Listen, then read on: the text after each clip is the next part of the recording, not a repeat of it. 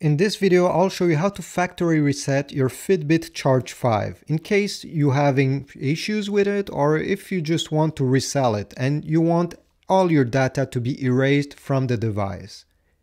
It's very easy. You need to wake it up, scroll down until you see settings. Tap on it. Now you need to go down until you see device info. Tap on it. Now you need to go down until you see clear user data. Tap on it.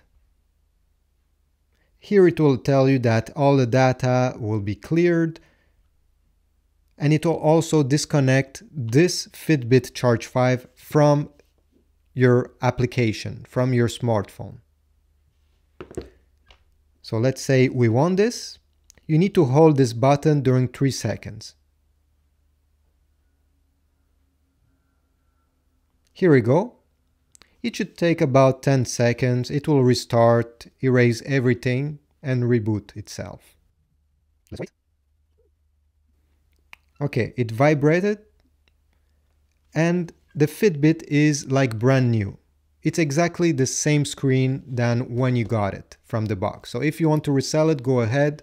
The other person won't have access to any of your personal information anymore. You can also just set it up again with your Fitbit app on your smartphone. And I have another video for this. Just type Fitbit Charge 5 setup and you'll see it how to set it up again on your smartphone. Thanks for watching. I hope this was useful. Please leave a comment and why not subscribe?